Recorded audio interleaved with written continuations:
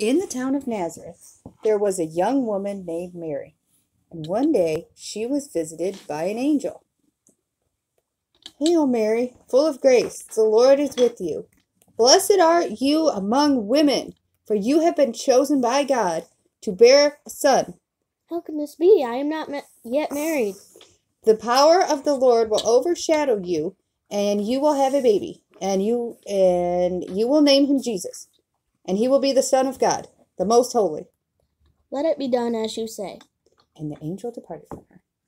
Now Mary was engaged to a righteous man named Joseph. Joseph, I'm going to have a baby. What? An angel came down and told me that I'm going to have a baby, and I shall name him Jesus.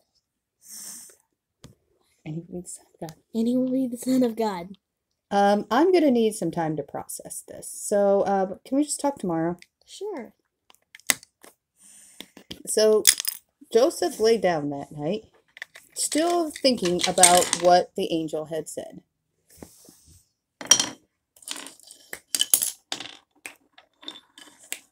Joseph, do not be afraid to take Mary as your wife.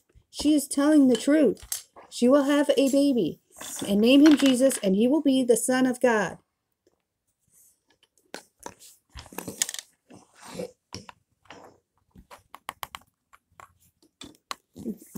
Hey, Mary, it's gonna be okay.